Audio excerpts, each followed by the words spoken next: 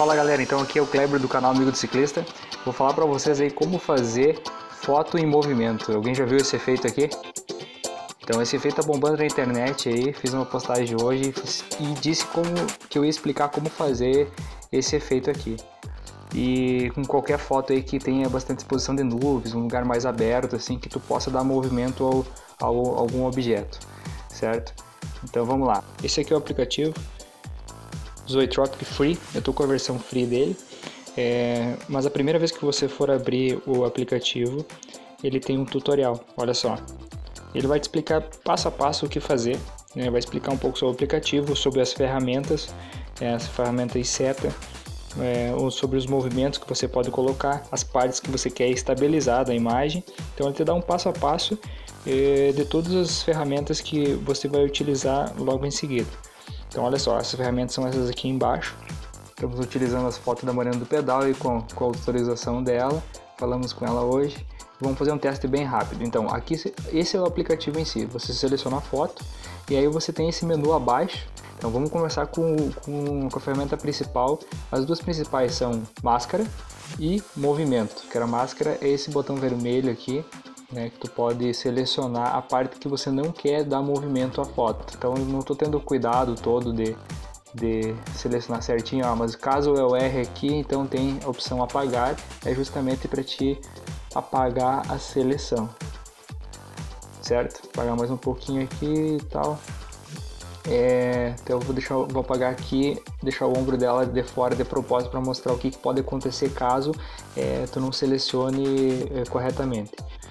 E você começa a selecionar o que você quer dar movimento e qual a direção do movimento. Por exemplo, aqui as nuvens, eu posso selecionar para o lado que eu quiser. Tomar cuidado que umas setas muito grandes, elas acabam deformando a imagem. Vamos fazer umas setas menores aqui. Então vocês reparem.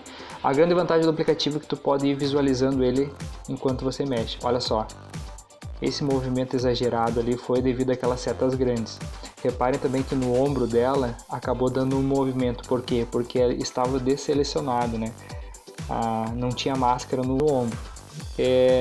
O que você pode fazer é clicar nesse botão selecionar e apagar, selecionar as setas aqui, aquelas que estão dando a deformidade, apaga. Olha só, perceba que o braço dela não está bem selecionado, então vamos lá, seleciona bem o braço.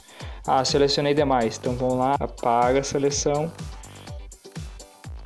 Ainda não estou conseguindo. O que você faz? Dá um zoom, clica em zoom, aproxima bem, clica na máscara, define o tamanho da máscara que você vai querer. Tem como você aumentar ou diminuir, isso ajuda nos pequenos detalhes. E com todo cuidado ali você seleciona, certo? Aí você vem em movimento, melhor, vem em zoom, tira o zoom, coloca o movimento e de preferência colocar pequenas setas, que é o que vai dar mais suavidade ao movimento. Então, tirar o zoom aqui e vou pré-visualizar. Olha como próximo do braço dela resolveu o problema. Ainda está aquele movimento muito brusco que é da outra seta, que eu coloquei uma seta muito grande. Então eu vou aqui em selecionar e apagar aquela seta ali. Agora eu vou pré-visualizar, ver como é que ficou. Então você vem nesses três pontinhos do canto superior direito para exportar. Na versão Pro tem algumas funcionalidades a mais, vale a pena baixar, vale a pena comprar porque é apenas R$ 6,90, então é muito barato pelo custo-benefício do aplicativo, é muito bom. Por exemplo, essas definições aqui, se você tentar alterar na versão Free, ele vai te orientar que baixe a versão Pro. Você tem que baixar com logo, sem logo. Olha só, vou tentar baixar sem logo também. Ele te orienta a instalar a versão Pro. Então vamos lá, com logo mesmo.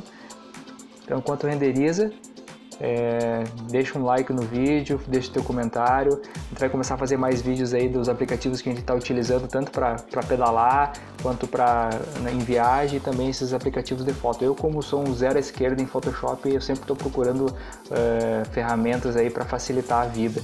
E essa aqui foi uma delas. Hoje eu vi esse vídeo no Strava, Strava Brasil, O ciclista colocou lá e eu pensei, vou ter que descobrir como é que faz isso. E é muito fácil, então estou compartilhando com vocês. É fechar o aplicativo e vou lá na galeria. Aqui tem uma galeria do Zoetropic com as edições que eu fiz hoje, para vocês verem que é muito fácil. Eu fiz essas 4 hoje aqui. Olha só o movimento que deu. E a logomarca no canto superior esquerdo. Vou deixar para vocês na descrição o YouTube do desenvolvedor, onde mostra passo a passo, tem vários comentários lá. Deixa suas dúvidas lá também para eles, que eles respondem e estão atualizando o aplicativo aí todo momento. Valeu, galera, um abraço.